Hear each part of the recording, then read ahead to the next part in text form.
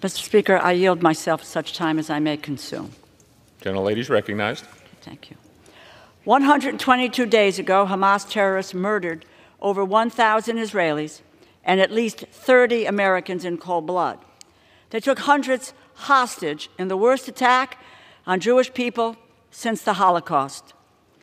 President Biden's supplemental funding request for Israel, Ukraine, the Indo-Pacific, and for our border has gone all but completely unanswered by this historic do-nothing majority.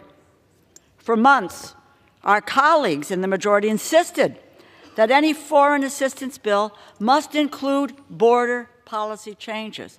So spoke Speaker Johnson at the White House several months ago and said we needed a bipartisan border security agreement that would open the door, unlock the door for funds for foreign assistance. Yet, Republicans have rejected a bipartisan bill that would accomplish exactly what they have asked for. While declaring that bill dead on arrival in the House, the majority has opted to consider a bill that we know the president will veto. This is a political stunt that makes it less likely that Israel gets its funds while endangering U.S. national security. This accomplishes nothing and delays aid getting out to our allies and providing humanitarian relief. Our allies cannot wait. Our border communities cannot wait. Our cities cannot wait. I wholeheartedly support funding for Israel.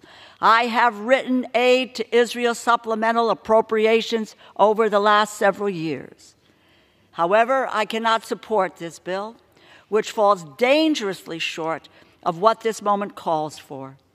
Our allies are facing existential threats, and our friends and foes around the globe are watching, waiting to see how America will respond. Putin is watching, Xi is watching, the Ayatollah Khomeini is watching, Russia, China, and Iran are watching, and our allies are watching.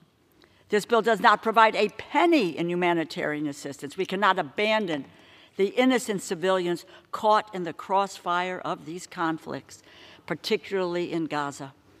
The costs of Hamas's rule over Gaza and the war against Israel are borne by innocent Palestinians. Israel's harsh response has raised these costs further. Families, children are facing unthinkable circumstances, millions facing starvation because of this conflict. No one with clear eyes would say otherwise.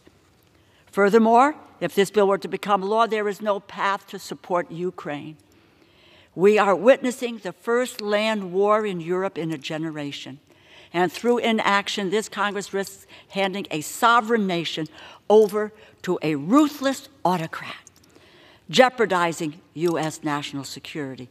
Vladimir Putin wants Ukraine. If he overtakes Ukraine and moves against a NATO ally, we will see U.S. troops in a ground war.